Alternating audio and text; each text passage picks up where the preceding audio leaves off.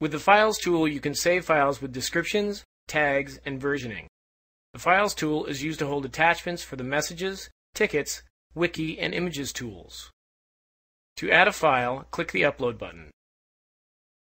Browse to a file on your system and add the file.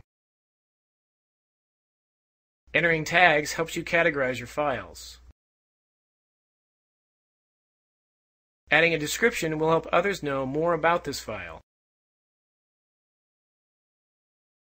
The Files List display defaults to a list of uploaded files in descending chronological order.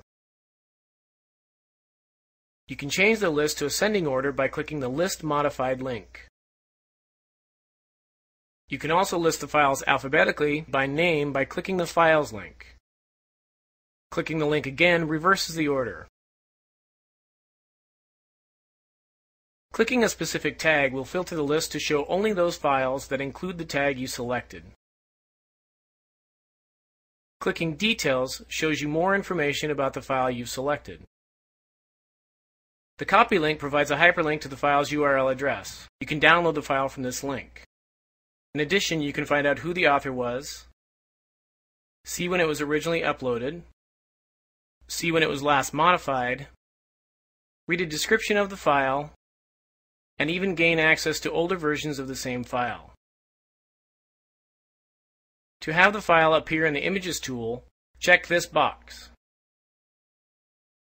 and the file appears immediately.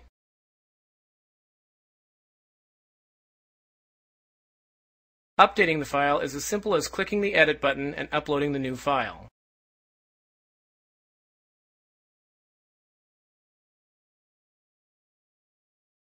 More often than not, files will be uploaded through other tools in the system, like the Tickets tool.